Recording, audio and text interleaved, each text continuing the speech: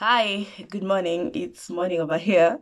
Welcome to the soil inventory. My name is Grace Riro, a farmer and an agronomist. I'm so glad that you had time and chance to be here today. I'll be taking you to the field shortly. I did introduce my fellow friends who are also agronomists and farmers in the previous video, but today I'll be showing you how we did demonstrate conservation agriculture, how we visited our farmers who need, or rather who have been using our services. And I hope you enjoy this video, learn a thing or two. Karibuni sana. Already done with around 4 CA basins. The depth is between 15 to 20 centimeters deep, and this because you're trying to break the hard pan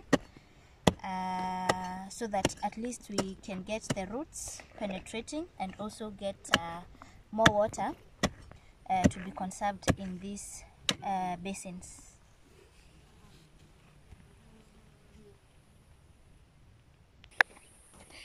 Yeah, so when you talk about conservation agriculture, there's that farmer who has less than an eighth of an acre and would also want to do CA. So there are those, there's the technology of using the hoe to prepare what we call the CA basins. CA basins are basically just like a basin is used to collect water. CA basins are used to collect water in the field. So it's a hole of dimensions of 35 by 10 to 15 depth, and by the width should be how wide the jembe is, or how wide the hole is. So the best jembe is the one that is 90 degrees to the to himti. So it's supposed to be 90 degrees such that it doesn't slant too much. If it slants too much, you might need to use more energy to prepare CA basin, but basically it should be 90 degrees. So the dimensions are here. From here to here is 35 centimeters. From here to here is 35 centimeters. And the depth is 15 to 20 centimeters. This is to allow for roots to get space to actually penetrate. And also when we go to that depth, we also make sure that we've also reached the hard pan and we've broken part, if not all of it, so the roots can easily penetrate. So what will happen as we plant, we are not going to plant our seeds down there. We are actually going to backfill the soil. When you have manure, you're supposed to put two handfuls, so 2 double handfuls. So like this, you put manure and then 2 of them. You backfill a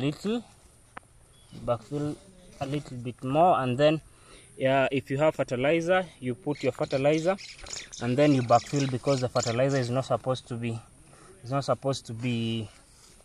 in contact with the seed. So you backfill until it's only about 5 centimeters deep.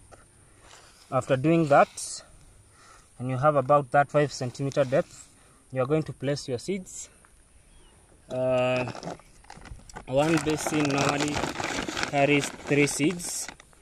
These seeds, as our colleague had soaked them in some organic liquid, and so that's why we didn't use fertilizer, but we are going to plant and see how they come along. So one basin will normally carry 3 seeds. So one supposed to be 3, another one in the middle, and another one on the other end. After that, just make sure that the seed is well covered. That's about it. We are done planting the CA basin. All this soil is supposed to come back here. Just Visiting a farmer's field near where we have planted our field. This is a maize field. They used the conservation agriculture method, what previously James had shown us in the previous video. So there is James and Faustin. Faustin is a lead farmer in this area.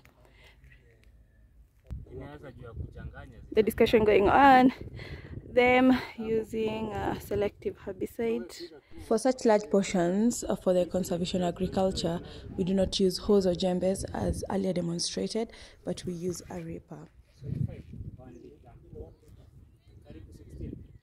So we are heading to the next field, visiting the next farmer. James is also an agronomist in this area, so we are heading to check the next field. I think that one over there. Yes, but otherwise this field is doing okay. The only thing that is going to happen soon, or rather this week, is that they're going to have a selective herbicide here because there is too much weed, especially up there. Yes, so we're heading out to the next farmer's field. These were ex-sisal fields, that's why you can see the sisal plants, but currently most farmers here are doing maize. Even for us, James and myself and Faustina are doing maize. And the next field that we're also going to check has maize, so most of the farmers here are doing maize because the sisal does not pay as much anymore, and they claim the market is not there anymore as it used to be. Do you think it's cutworm? So experiencing some damages in this field, and they're assessing if it's cutworm.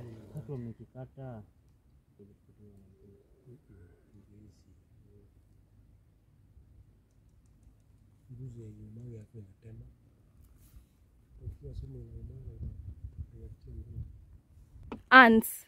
Inaweza kuwa ni hawa ants. Ants. Scouting going on. They're doing scouting of the field. Plus, they just realized the spacing is not okay. But since the population they have assessed, the maize population is what they expect, almost what they expected, will only recommend proper feeding of what is there. And this is the field. Farmers are still preparing their fields. If you can hear, there is a tractor, the other field, that is working on the other field. There is hope of the rains continuing. As you can see there, it's getting cloudy, and as farmers and agronomists, our desire is that the rains continue for a while. Yeah, that's it that we had for today. Till next time, remember to stay blessed and productive. Bye bye.